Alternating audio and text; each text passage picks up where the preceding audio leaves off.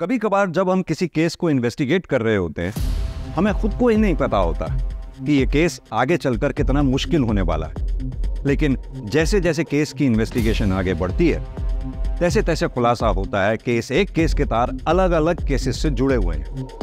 या यूं कहिए कि यह एक केस किसी बहुत बड़े केस का खुलासा करने वाला है। कुछ ऐसा ही है आज का केस। क्या हो गया लल्ला? चुप हो जा, बस हो गया। अब तुझे आगे बहुत अच्छी जिंदगी मिलेगी लल्ला।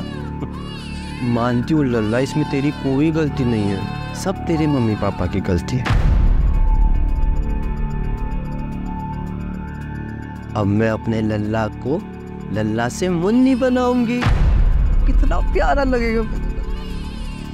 और मेरे लल्ला, तुझे बहुत लंबा सफर तय करना है।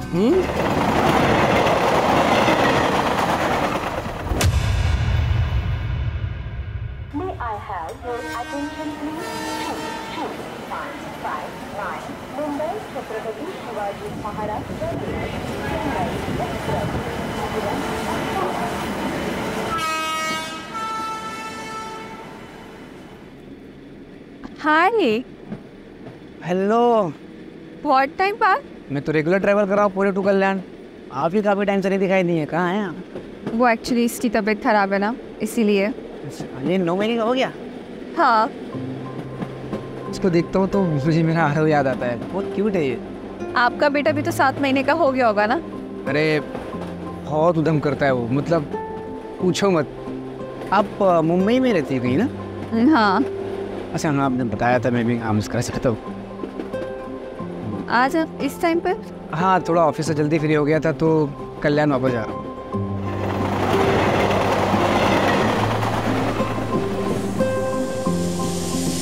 आई थिंक मेरा स्टेशन, हाँ मेरा स्टेशन आ गया।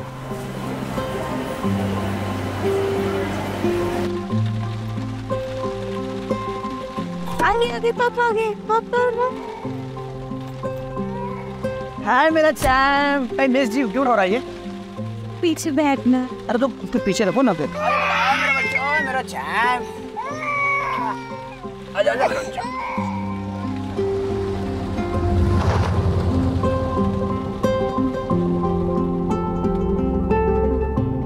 अच्छा रीमा, मुझे कल भी ऑफिस जाना पड़ेगा यार, क्लाइंट के साथ मीटिंग है, अवॉइड नहीं कर सकता। अजीत, पहले तुम हफ्ते में 2 बार जाते थे, अब तुम हर दिन घूमने जाते हो। देखना, एक दिन ऐसा आएगा ना, आरव तुम्हें भूल जाएगा। अरे ऐसे कैसे भूल जाएगा मेरा चैम्प? अच्छा भूल जाएगा तो मुझे? यार रीमा, तुमको पता है काम थोड़ा बढ़ गया है, 1-2 महीने की बात है, नया नया कॉन्ट्रैक्ट मिला है, 1-2 महीने में सेटल हो जाएगा यार, डोंट वरी। और कल इसका वैक्सीनेशन है, क्या मैं अकेले जाऊँ? कल ही? तुम्हें याद भी नहीं? अब ठीक है, मैं ऑफिस में बोल के मैं कल ब्रेक ले लेता हूँ।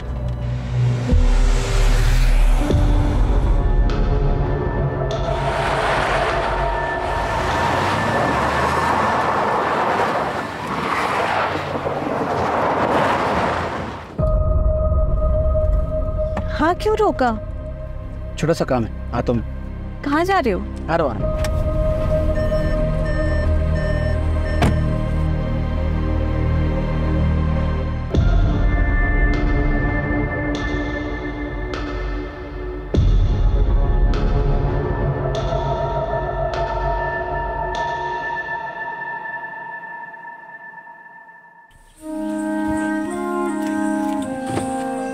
कहाँ जा रहे हो? तो एक मिनट। लेकिन आरव। आरव सो रहा है। कहाँ जा रहे हैं, बताओ ना, कुछ बता नहीं रहे हो। अभी मैं आंखें बंद करूं। अच्छा अब बताओ। कुछ है, बस 2 मिनट। ध्यान से, मैं गिर जाऊं।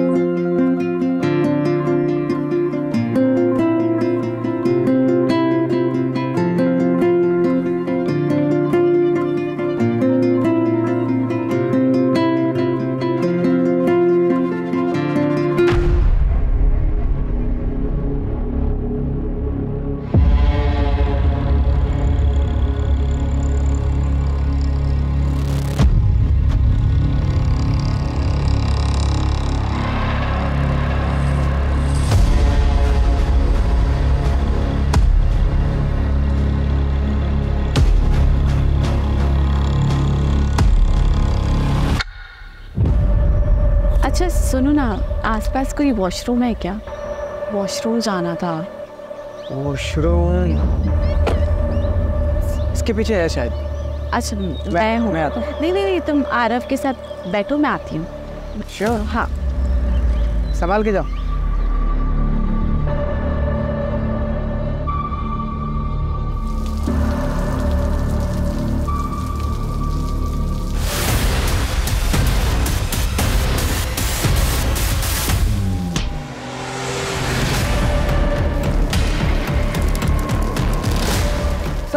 साहेब अहो त्याला मारलं, रोडने मारलं आणि तिकडे पाहायला येते तो.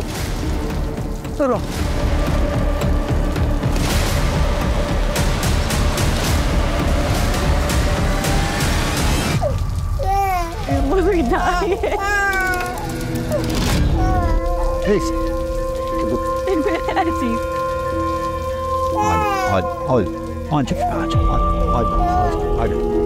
अर्पिता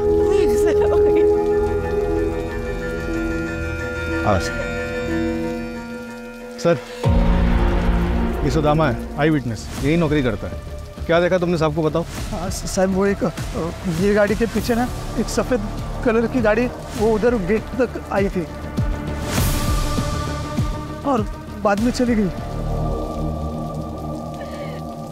रीमा जी, आपने कुछ देखा या सुना? नहीं सर, मैं तो वॉशरूम गई थी उस तरफ, दूर थी तो कुछ आवाज ही नहीं आई। जिसे वापस आई था अजीत को किसी ने मार दिया। अच्छा एक बात बताइए, आपने भी वो व्हाइट गाड़ी देखी थी? व्हाइट कलर की गाड़ी?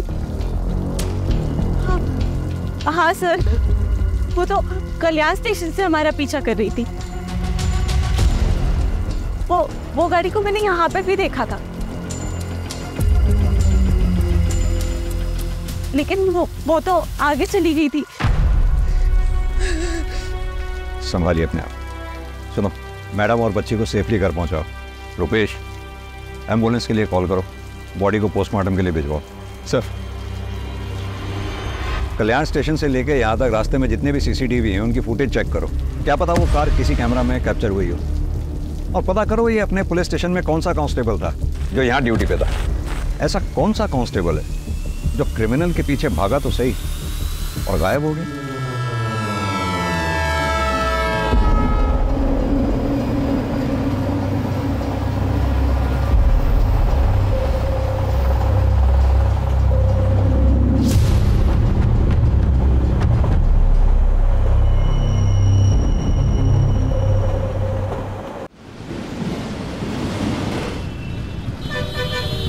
सर, पोस्टमार्टम रिपोर्ट के मुताबिक अजीत की मौत सर पे किसी भारी चीज़ के वार की वजह से हुई, और जैसे कि आई विटनेस सुदामा ने बताया, मारने वाले के हाथ में लोहे की रॉड थी।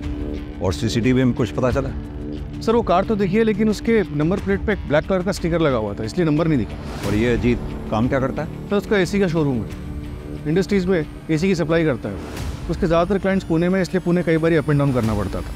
पुणे में उसका ऑफिस विमान नगर में। ऑफिस में कोई दुश्मनी वाला एंगल? नहीं सर, ऐसा कोई एंगल सामने नहीं आया। उस कांस्टेबल के बारे में पता चला जो क्राइम लोकेशन पे देखा गया था, जो क्रिमिनल के पीछे भागा था? पता कर रहे हैं सर। ये जो कोई भी है जरूर अजीत के मर्डर के इरादे से ही आया होगा, क्योंकि अजीत के पास से कुछ चोरी नहीं हुआ। डेफिनेटली ये पर्सनल एंगल ही है।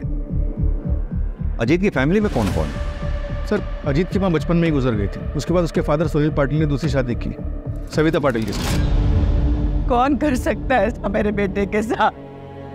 उसने तो कभी किसी का कुछ बुरा भी नहीं किया। नाटक बंद कीजिए आप अपना।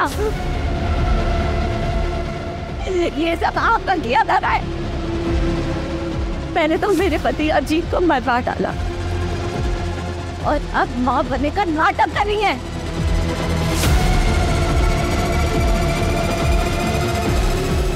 भाभी मैं क्या कर रहा हूँ, आप शांत हो। हाथ नहीं लगा।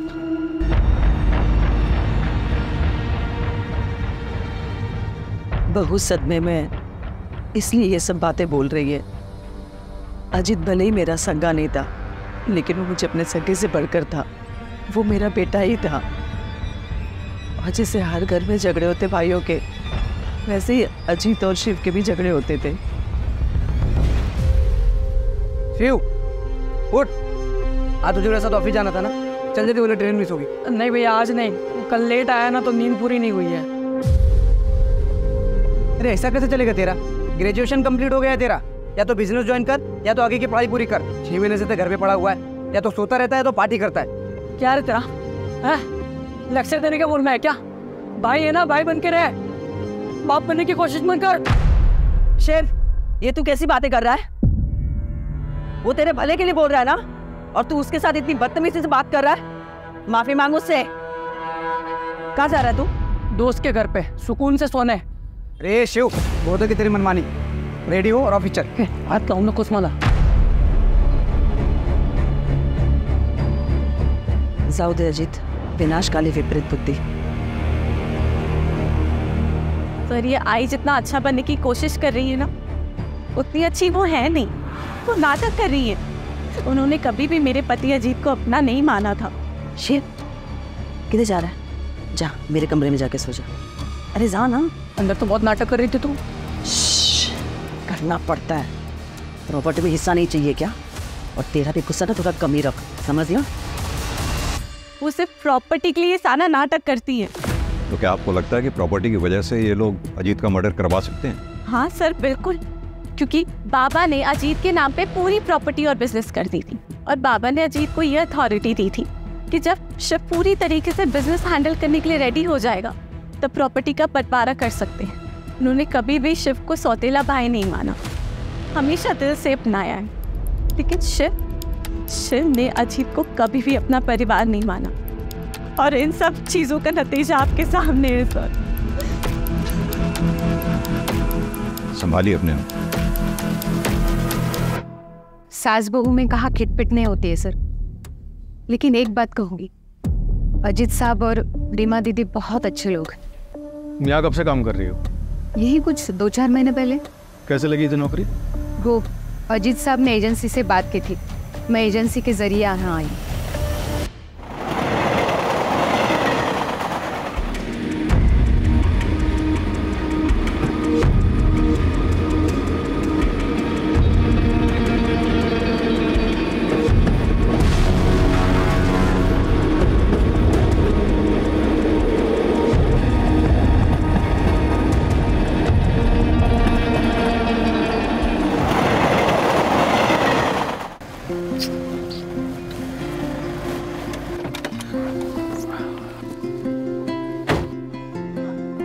वंदना, मैं क्या बोल रहा था, चलो ना 2-3 दिन के लिए कहीं घूम के आते हैं, तुम मैं और करण।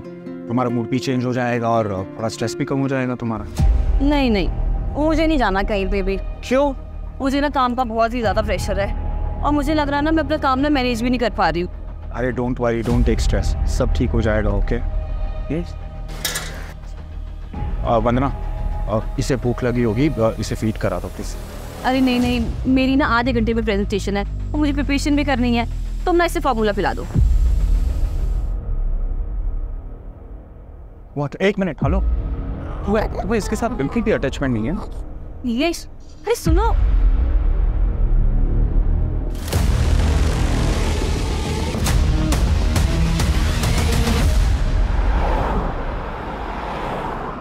सर, क्राइम सीन पे जो कांस्टेबल देखा गया था, जो क्रिमिनल्स के पीछे भागा था, उसका कुछ पता नहीं चल रहा है। ऐसा कैसे हो सकता है? उस दिन वो ड्यूटी पे था, भले ही किलर्स को ना पकड़ पाया हो, लेकिन उसे आसपास के पुलिस स्टेशन या फिर कंट्रोल रूम में रिपोर्ट तो करना चाहिए था। पर ऐसे कोई रिपोर्ट कहीं हुई नहीं है sir. 1 minute sir. Sir, Ajit की सीडीआर रिपोर्ट आ गई है। सर, अजीत के पिछले 3 महीने से 1 नंबर पे कई बारी बात हो रही थी, किसी दृष्टि अवस्थी का। दृष्टि अवस्थी? हाँ सर, वो अजीत की एक्स गर्लफ्रेंड थी। अजीत ने मुझे उसके बारे में शादी के टाइम बताया था। दृष्टि ने उन्हें छोड़कर किसी NRI से शादी कर ली थी, लेकिन अजीत बहुत सीरियस थे उनको लेकर, इसलिए वो जब भी उन्हें कांटेक्ट करती तो वो उसे इग्नोर नहीं कर पाते थे। अरे हाँ बाबा, घर देख लिया है मैंने, और रेंट बजट में भी है। अरे तू पहले सेटल तो हो जाए, फिर साथ में चल के देख लेंगे। हाँ ठीक है। इतनी रात को किससे बात कर रहे हो? अरे वो दृष्टि है, वो US से यहाँ पे सेटल हो रही है, तो घर ढूंढ रही है रेंट पे, तो मैं उसको हेल्प कर रहा हूँ।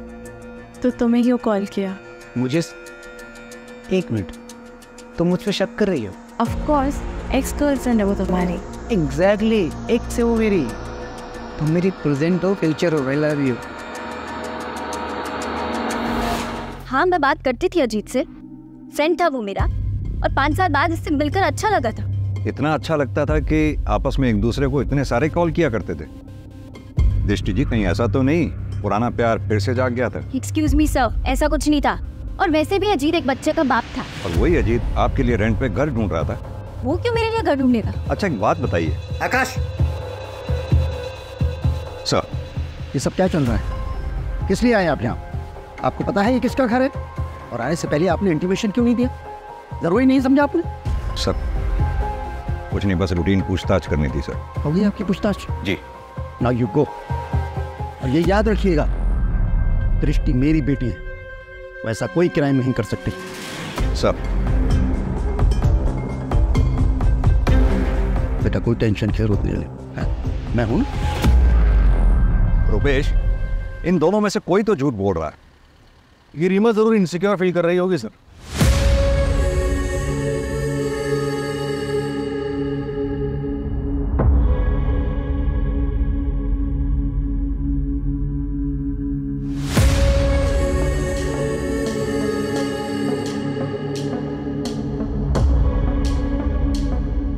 और उसे लग रहा हो कि अजीत उसे चीट कर रहा है। या फिर यह भी हो सकता है कि जलन दृष्टि की तरफ से थी। दृष्टि जिसे प्यार समझ रही थी, दरअसल वो अजीत की तरफ से दोस्ती थी। और ये बात जब दृष्टि को पता चली होगी तो उसने अपना इरादा बदल दिया होगा और शायद अजीत।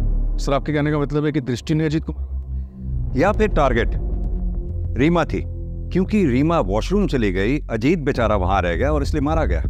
एक काम और करो, ये अजीत की सौतेली मां सविता, शिव और दृष्टि, इन सब के मोबाइल की लोकेशन चेक करो, पता करो घटना वाले दिन क्या ये क्राइम लोकेशन के आसपास थे।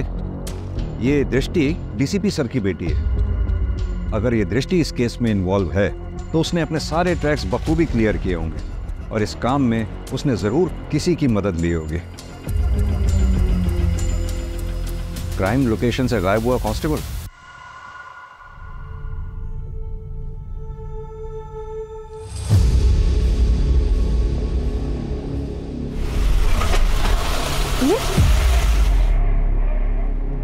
पता नहीं क्या हो गया, मैं चेक करता हूँ, तुम बैठे रहना।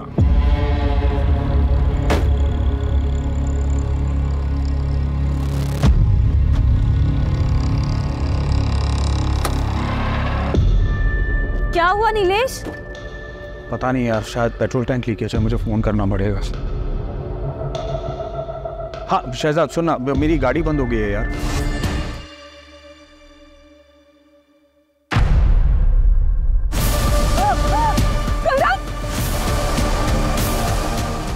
क्या हुआ? करण नहीं है गाड़ी में।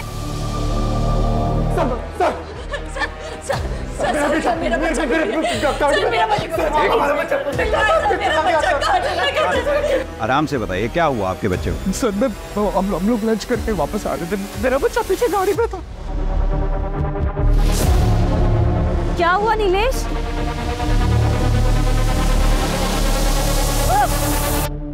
कुछ देखा आपने? सर मैंने कुछ नहीं देखा। हाँ सर रात में ना एक बाइक वाला था, कोई पुलिस वाला उसे चला रहा था और उसके पीछे जाके ना पता नहीं सर वो औरत थी या मर्द, एक ब्लैक हुडी में सर वो जाके बैठ गई सर मेरे बच्चे को बचा लीजिए। एक आपने कहा कोई पुलिस वाला बाइक चला रहा था, उसकी यूनिफॉर्म कैसी थी? कुछ नोटिस किया आपने? कुछ भी स्टार्स नोटिस किए हो, शूज नोटिस किए हो, बेल्ट नोटिस किए हो, किस कलर की थी? कुछ भी? आपकी तरह तो वर्दी नहीं थी उसकी। देख के बताओ। नहीं। हाँ सर इसकी जैसे थी, सर ऐसी वर्दी थी सर, तो इसकी जैसे सर वर्दी थी। कामले, बच्चे की डिटेल्स ले लो, आप इनको डिटेल्स दे दीजिए। आप फिक्र ना करें, बच्चे को ढूंढने की पूरी कोशिश करेंगे।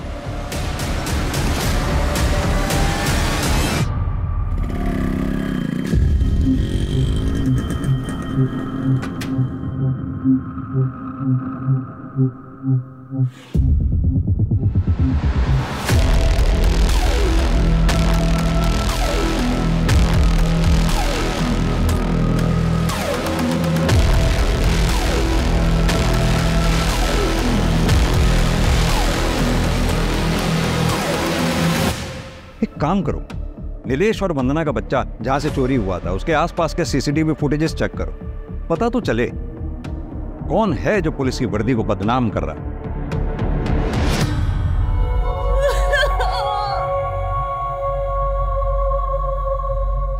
तुम्हें नहीं चाहिए था ना बच्चा, चला गया ना मेरा करंट। क्या होगा, कैसा होगा? मैं माँ हूँ इसकी, वो तो बस काम की वजह से थोड़ा परेशान रहती थी, पर मैं अपने करण की बिना मैं नहीं रह सकती, मैं नहीं रह सकती। नीलेश मुझे मेरा करण लाके दो, नीलेश मुझे मेरा करण लाके दो, प्लीज लाके दो, प्लीज मुझे मेरा करण लाके दे दो।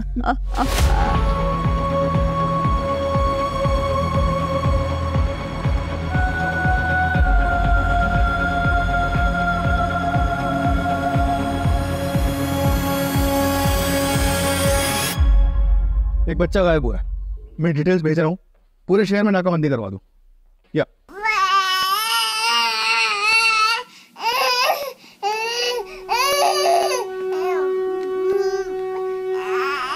हाँ बेटा ना, शायद क्या हुआ और ना मम्मा के पास है, मम्मा के पास।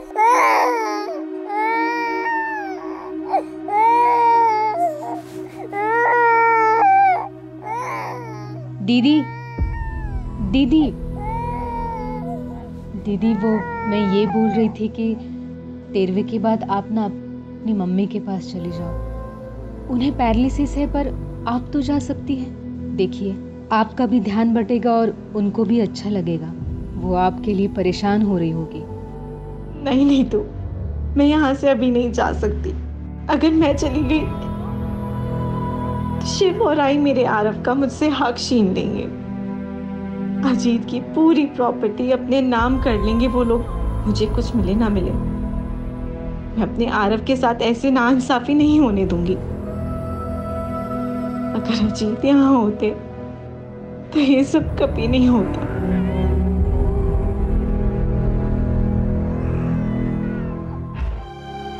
चला मैं तुझे मंदिर छोड़ता हूँ। अरे रहने दे, नहीं आई दे मुझे। आई गर्ल, अरे काय झालं, काय नाही। अरे इधर इधर।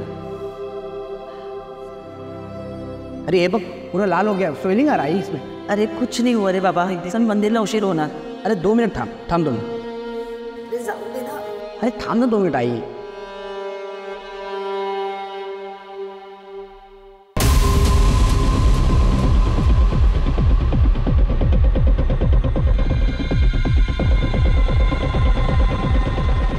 सर मैंने पता किया, उस दिन इस इलाके में किसी भी चौकी में ये संदेश यादव नाम का कांस्टेबल था ही नहीं। तो हेड ऑफिस में पता करो, खाली हेड ऑफिस ही नहीं, आसपास के सबर्ब एरियाज में जितने भी संदेश यादव नाम के कांस्टेबल्स हैं सबको थाने बुलाओ पूछताछ के लिए। सर हेड ऑफिस में बात कर चुका हूँ।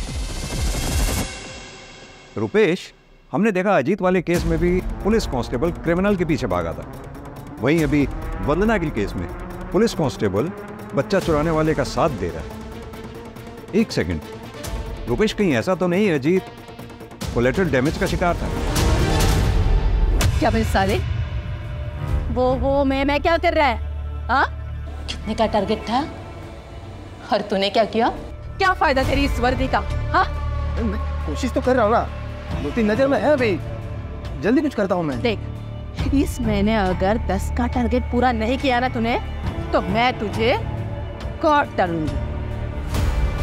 और अगर मैंने तुझे माफ भी कर दिया ना, तो बबीता तुझे माफ नहीं करेगी। तेरे साथ साथ तेरे पूरे परिवार को भी वो काट डालेगी। चले फिर तेरा गुना हो जाएगा। ना ना ना ना, क्या हुआ मेरे बाबू को, क्या हुआ? ओ नहीं।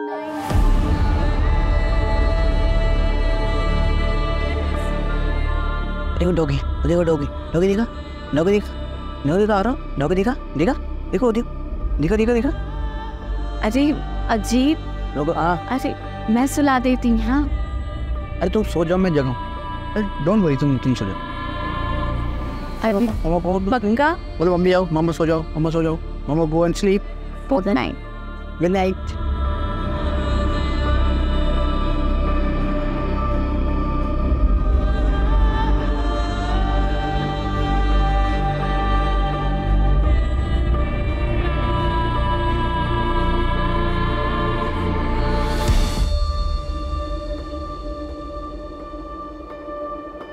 नीतू, आरव को नहला के ये कपड़े पहना देना।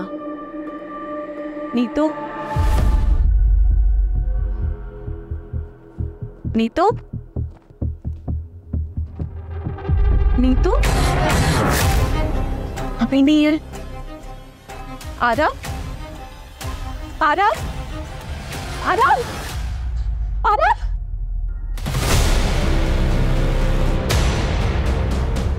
आरव, काय झालं रे रीमा?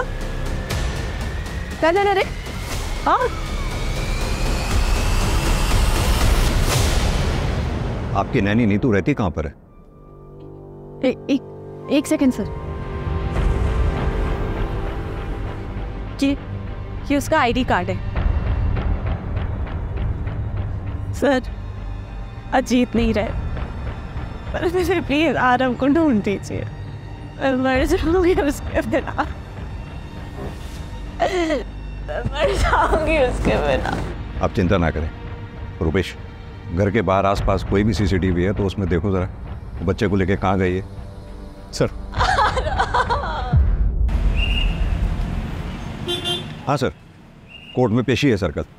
जी सर, एक बात पता चली है, नीलेश और वंदना की यहाँ एक मालिश वाली हायर हुई थी, 2 महीने से वहाँ काम करी थी, एजेंसी से उसकी डिटेल्स निकलवाई। हाँ तो सर ये देखिए कौन है।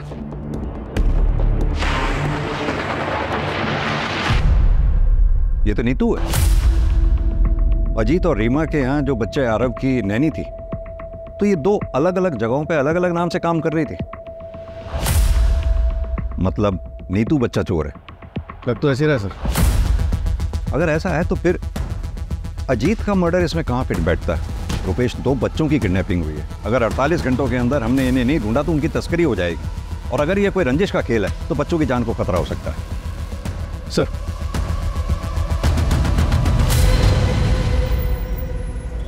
उन लोगों को पता चल गया होगा कि हम नीतू के जरिए उनके चाइल्ड ट्रैफिकिंग गैंग तक पहुंचने वाले हैं। उन लोगों ने नीतू को मारकर बीच के लिंक को ही तोड़ दिया। सर, हेड ऑफिस से संदेश यादव का डेटा है, दोनों क्राइम के वक्त सारे संदेश ऑन ड्यूटी थे, अलावा एक के। बुलाओ उसको थाने, और जितने भी गैंग उस वक्त चाइल्ड ट्रैफिकिंग में एक्टिव थे उन सबको खंगालो।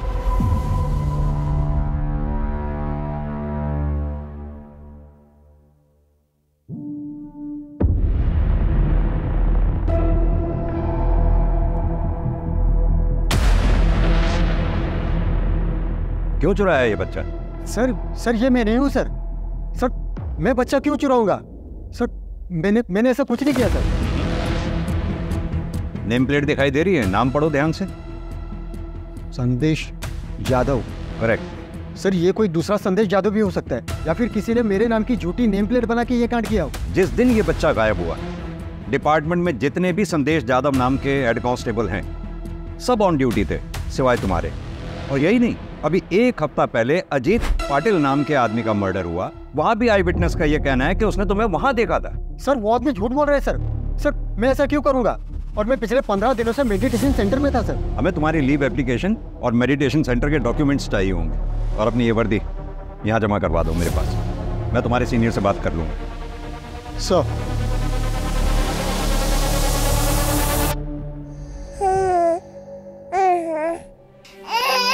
क्या है? क्यों रो रहे हो? चुप हो जाओ, चुप हो जाओ।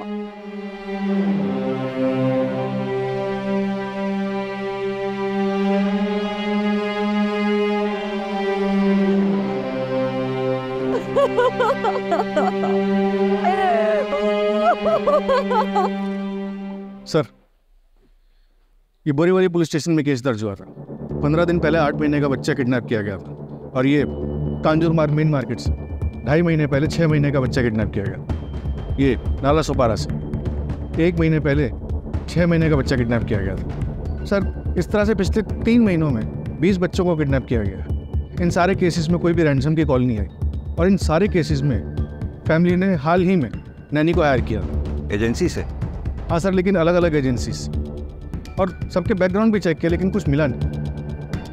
हो सकता है कि ये लोग फर्स्ट टाइम ऑफेंडर्स थे, या फिर ये भी हो सकता है कि आज तक कभी पकड़े नहीं गए, कि कोई क्रिमिनल रिकॉर्ड बने। इन सब में हमारे पास सिर्फ एक ही नाम था, नीतू। जिसे मारकर उन्होंने वो लिंक भी तोड़ दिया जिसकी लास्ट लोकेशन कल्याण स्टेशन थी। कल्याण स्टेशन? यही सोच रहा था मैं रुपेश कि बच्चे जब भी किडनैप होते थे या ऐसे किस्से होते थे तो शहर में हर जगह नाकाबंदी लगा दी जाती थी, सभी police station checking point create कर देते थे। फिर ये लोग बच्चों को लेके इतनी चालाकी से इतने क्लीनली कैसे निकल जाते थे? क्या मोड ऑफ ट्रांसपोर्ट रहता था इन लोगों? जाहिर सी बात है फ्लाइट तो पॉसिबल है नहीं, उसमें चेकिंग होती है। बाई रोड ये लोग जा नहीं सकते क्योंकि शहर में हर जगह चेकिंग पॉइंट से नाकाबंदी लगा रखी थी। अब बची ट्रेन।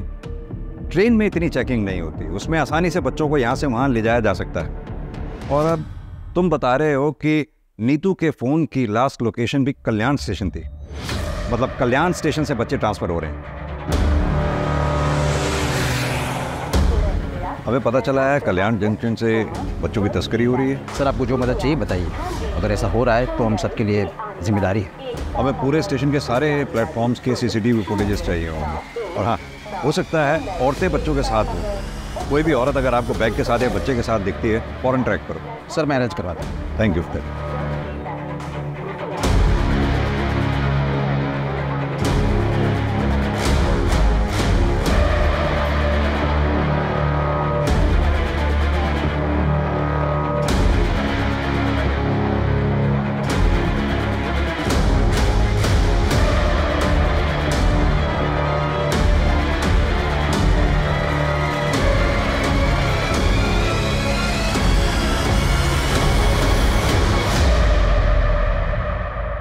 ओके सर, कांस्टेबल संदेश जाधव के पीछे खबरी लगाए थे। एक बात पता चल गई।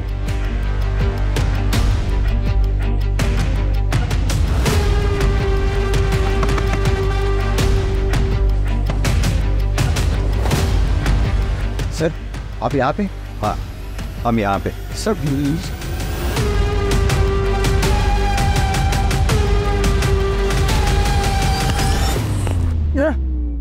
अरे तुझे तेरे भाई की यूनिफॉर्म पहन के लोगों के घरों के बाहर देखा गया।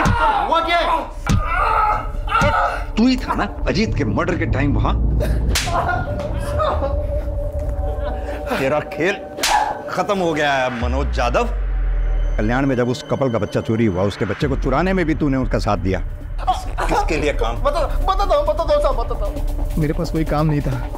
फिर कुछ दिन पहले मुझे एक औरत मिली, उसने मुझे अच्छे खासे पैसे ऑफर किए थे साहब। उसे पता था ना तेरा भाई कांस्टेबल है और ये छुट्टी पे है, मेडिटेशन सेंटर में है। हाँ साहब, उसे पता था, तभी तो उसने मुझे काम दिया। और उसने मुझे आसपास के इलाकों में नज़र रखने के लिए बोला। जो फैमिली में 1 साल से कम उम्र के बच्चे हैं उनकी इंफॉर्मेशन निकालने का और उनके फ़ोटोज़ भेजने के लिए बोला था साहब। इस काम के मुझे 10,000 रुपये मिलते थे। फिर उसने मुझे बच्चे चुराने का काम दिया, उसके मुझे 75,000 रुपये मिलने लगे। लेकिन बच्चे हैंडओवर किसको करता? किसे हैंडओवर करता था वो? सब बोल। उसी औरत को, अर्चना को। उसके अलावा मैं किसी को नहीं जानता साहब। ताला तोड़ना पड़ेगा।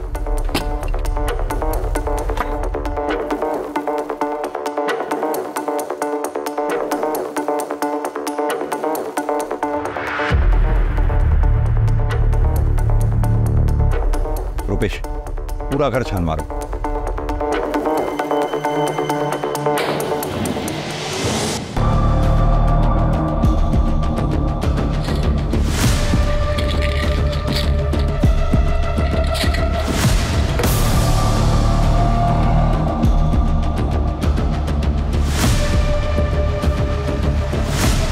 सर इधर आइए प्लीज। हाँ रुपेश, ये देखिए।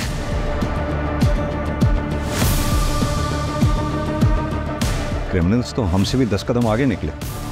मैं तो सोच रहा था इन लोगों को हम सूट और साड़ी में देख रहे थे, ढूंढ रहे थे। इनफैक्ट अगर ये ऐसे ब्लेजर और ट्राउजर पहन के बच्चों को लेकर घूम रही होंगी और मेरे पास से भी निकल जाएंगे तो मैं तो नहीं पहचान पाऊंगा।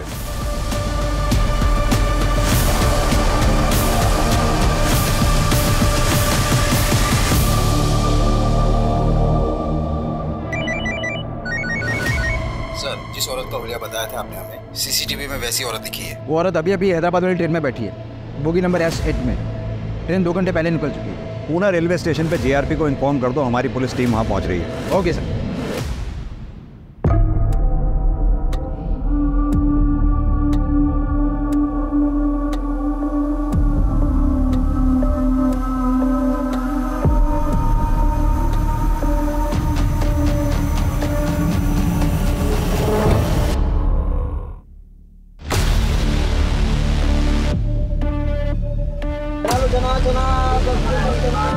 वड़ा पाव है, वड़ा पाव।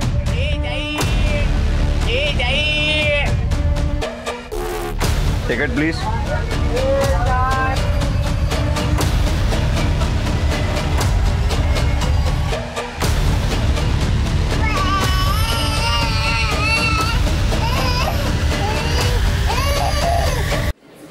सर पूरा प्लेटफॉर्म चेक कर लिया लेकिन वो कहीं नहीं मिली। लगता है पुलिस स्टेशन से बाहर निकल गई। 1 मिनट। टॉयलेट। हटो। हेलो, कौन है? Sorry madam.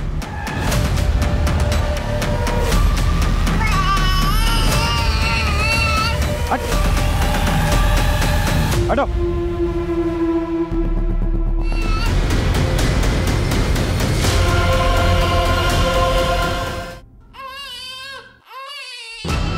इधर खाइए, इधर इधर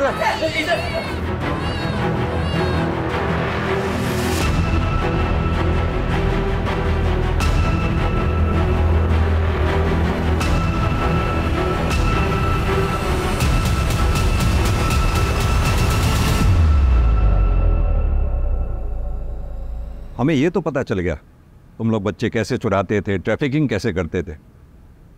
ये बताओ कि अजीत को क्यों मारा? अजीत ट्रेन में मिला था, वो बहुत फ्रेंडली था और उसने बताया कि उसका बच्चा 7 महीने का है। तो मुझे लगा कि टारगेट सामने से खुद ही चल के आ रहा है, लेकिन हमें टारगेट्स ज़्यादा देता था। इसीलिए मैंने नीतू को अजीत के यहाँ काम पे लगवाया। लेकिन हम अजीत का बच्चा किडनैप करते और उसे मुंबई के बाहर सप्लाई करते। अजीत को मुझ पे शक हो गया था। ये आपका बच्चा नहीं है क्या? नहीं, ये मेरा ही है। लास्ट टाइम तो कोई और बच्चा था। अच्छा, वो मतलब वो मेरी बहन के पास है मेरा बच्चा और उसका बेटा मेरे पास है। Excuse me. वो मेरी फ़ोटो खींच रहा था तो मुझे यकीन हो गया कि इसको शक है और ये पुलिस के पास जा सकता है। तो मैंने जादव को फ़ोन किया और बोला कि इसका पीछा करो और मौका देख के मार डालो। जादव और उसके बंदे ने वैसा ही किया। मतलब नीतू को सिर्फ इसलिए मार दिया तुम लोगों ने क्योंकि हम नीतू तक पहुंचने वाले थे? और वो तुम्हारी साथी कहाँ है? बच्चे कहाँ है? रीमा का बच्चा हैदराबाद में और वंदना का नागपुर में।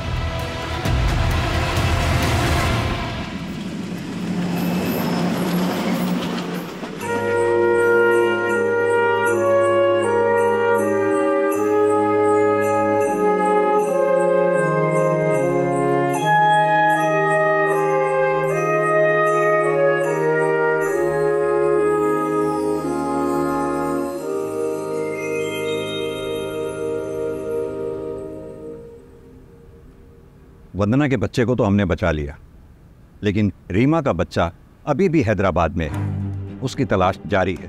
हमें ऐसे ही और 45 बच्चों की तस्करी की इंफॉर्मेशन मिली। हमने उनका भी रेस्क्यू प्रोसेस शुरू कर दिया। चाइल्ड ट्रैफिकिंग एक अमानवीय अपराध है। जितने गुनहगार वो लोग हैं जो बच्चों को बेचते हैं, उतने ही गुनहगार वो लोग हैं जो बच्चों को खरीदते हैं। अगर किसी कपल को औलाद नहीं होती, इसका मतलब ये नहीं कि उनको लाइसेंस मिल गया बच्चा खरीदने का। वहीं अगर कोई चाइल्डलेस कपल बच्चा अडॉप्ट करना चाहता है तो वो मेक श्योर कर ले कि पूरी लीगल फॉर्मेलिटीज के बाद ही बच्चा उनकी गोद में आए। अगर किसी अनाथ आश्रम से इलीगली बच्चा अडॉप्ट किया जाता है तो वो भी उतना ही बड़ा क्राइम है जितना चाइल्ड ट्रैफिकिंग।